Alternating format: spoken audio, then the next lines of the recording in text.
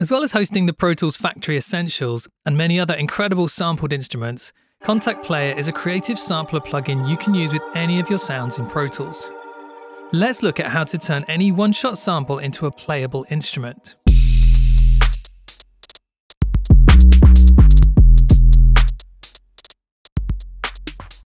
Here I'm looking at the 808 Mutations pack from the Pro Tools Sonic Drop collection. You can see it's a set of audio samples. I love these Analog Hearts versions. I could drop these onto the timeline, but I want to be able to play and sequence notes with this sound. I'll add the Kontakt plugin to my first instrument track, then close the library view. Next, I'll drag the sound into Kontakt and it will appear in a new Leap instrument.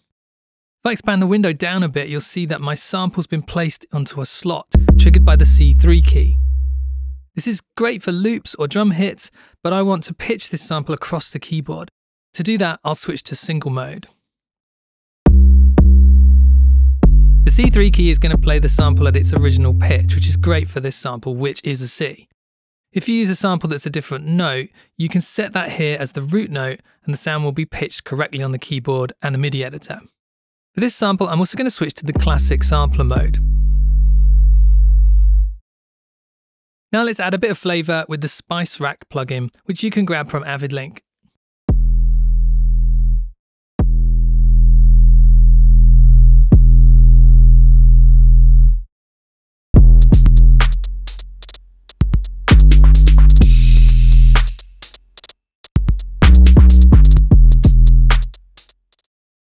Let's try creating something in Leap with a deeper sound design element. I've got a couple of files here which I sampled from the classic Korg M1 synth. I want to layer them to create a new instrument patch.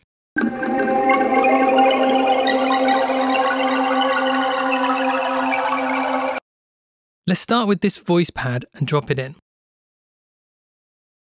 I'll set it to single mode so I can play across the keys and choose the classic sampler engine.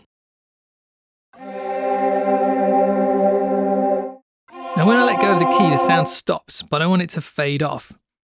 In the sound page, I can add some amplitude release and the sound will fade smoothly when I release the keys. Notice that the sample has been recorded with a slow attack. So if I add attack on the envelope control, it won't have much effect. But if I want a sharper attack on the sound, I could adjust the start point.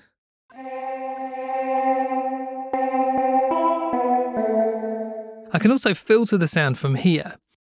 In this case, I'm going to use the high pass mode to remove some of the low end muddiness and add some emphasis with the resonance. I'll set the key tracking to 100% so that this filter character will follow the pitch.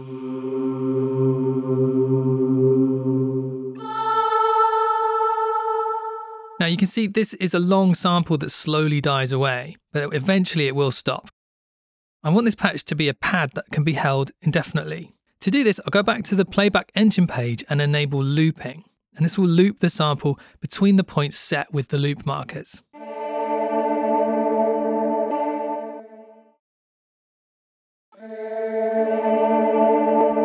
I want the sound to sustain near the end where it's quite quiet and filtered. Let's turn off the grid and set the points around about here. With some trial and error, you can find a clean loop point. And a good trick is to use the ping pong loop for the smoothest response.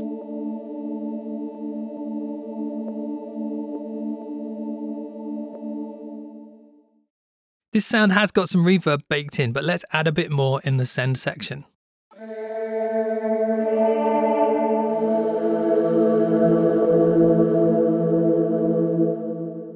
I want to add a second layer to this sample patch using a second sound.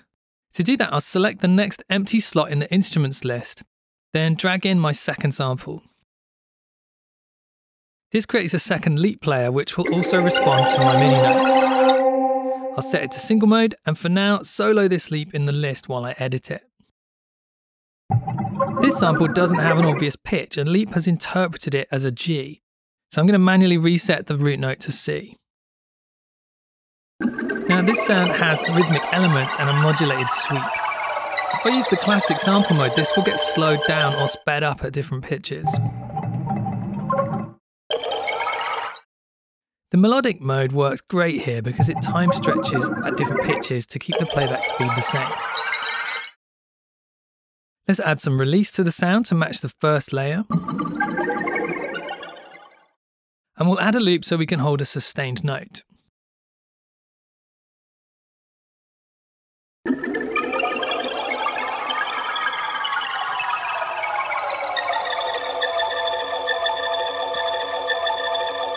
The last step is to use the instrument mixer controls to set a balance between the layers.